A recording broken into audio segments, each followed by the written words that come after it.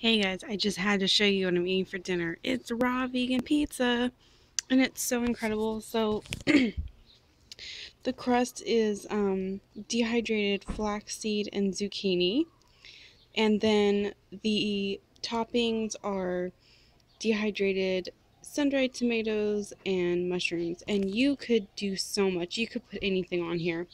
And then the sauce is just a little bit leftover I had from last night's soup. And what I love, I mean, these taste so incredible. What I love about these is that you could really put anything on here. Like, you could put, dehydrated zucchini. You could have a completely different sauce.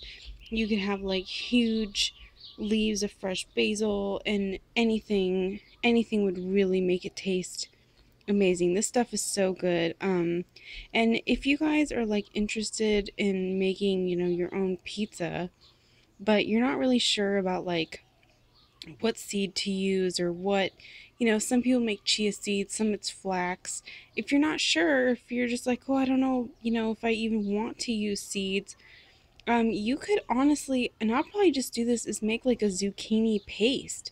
Just blend up zucchini with something else and dehydrate it. I think that'd be really awesome.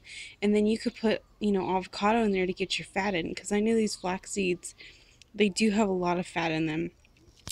But this stuff is, oh, it's so incredible, you guys. The sun-dried tomatoes turned out great, and again, I'm in love with these mushrooms. I think that the dehydrator is going to be going every single day in my house. So I wanted to share these with you. They're amazing. I hope you guys are also having an awesome dinner. Have a great night. Bye.